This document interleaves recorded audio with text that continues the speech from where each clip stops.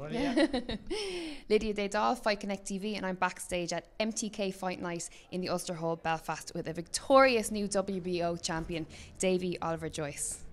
Well, two-time champion. Yeah, as only a start and bigger and better things to come as Super Bantamweight. And tonight, first of all, I want to thank my team, MTK Global, for having me in this amazing event in Belfast. Small hall show, but it's a massive draw. It's a great venue to even fighting for any boxer, and I want to thank my team for that. Second, I want to thank Lee Wood for giving me the opportunity to fight for this European title against him, and honoured to get in the ring with him. Absolutely. Well, listen, you're talking about venue.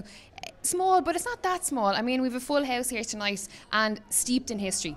Yeah, the history in this place is unbelievable, you know, and believe it or not, I didn't check the history till today. Yeah. And there's so much history happening in this place over the last number of years, decades, and it's an honour to get in here and walk through this corridor and even box in this venue. And the crowd out there is unbelievable, you know, it's a crazy venue, and I had more support tonight than I even realised I had, you know, with Belfast guys, Dublin guys, Gary Cully's fans, my fans. It was an unbelievable place.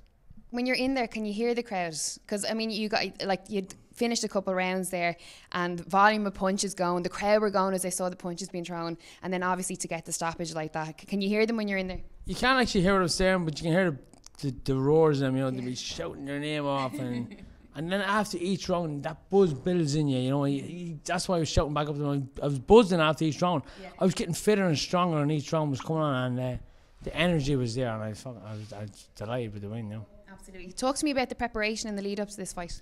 Yeah, preparation went really well. We'd done a 9-week training camp over the whole Christmas. It was like a dog over the Christmas, so but we'd done it right. Yeah. I ate right. I trained right. I turned every stone in this camp. In all my camps, but in this camp, I've turned every stone. I've done everything right. I've done every session. Listen to my coach, my nutritionist, and all he sends me is my recipes to eat. But I got to give my wife the credit that she deserves. She doesn't look for it, but I got to give it to her because she's the one that puts my meals together. When I'm in Dublin Monday to Friday each week, gone on the first thing in the morning, drop the kids to school, gone. I'm not back home till 4:30, 5 o'clock. She's my meals all prepped for me, so I got to give her so much credit. But absolutely, and it's the wives and the partners that don't get enough credit, right? People don't look at that, you know. They don't realise what's behind it. Yeah. They've got to listen to you 24/7. They've got to wash your gear. You're hanging out stuff. You're crying. You're nagging. You're whatever, so on. But I gotta give it to what an amazing woman to have. Absolutely. This is obviously our first meeting, our first interview. I've been trying to get you on for so long, and I was in the gym last week, but you were your head down, you were training away. But I remember, you know, when I first started, I started Fight Connect TV, and I was asking people about different boxes and different things, and your name kept coming up. And the two things that people kept saying to me about you was he loves two things, and that's his family and boxing. Is that something that you want to portray? I mean, you obviously speak so highly of your wife and your 4 kids. I imagine family is massively important to you. I'm a really big family man, you know, and I love my family. I love my wife.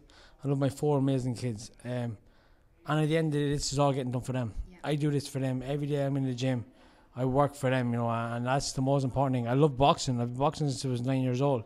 Something that I've always done. The wife said to me a few times, why can you pick an easier sport, a different sport? Swimming or what about a bit of golf? Or golf, yeah. And I said, that's where the money is. I've actually said it to her about 3 or 4 days ago. I love boxing. Yeah. I actually love boxing, but do you think you could do this if you didn't love it as much? No, I couldn't. And I've loved the amateur career I had. It was an amazing career I had with the amateur Irish team.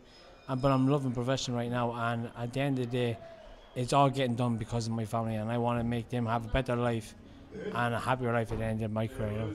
Brilliant. Well, listen, on that note, I'll let you get back to your wife and enjoy the celebrations. Congratulations, you deserve it. You really do. Thank you very much, and thanks everybody for the support you've been giving me. Brilliant, thank you. Davey Oliver Joyce for Fight Connect TV.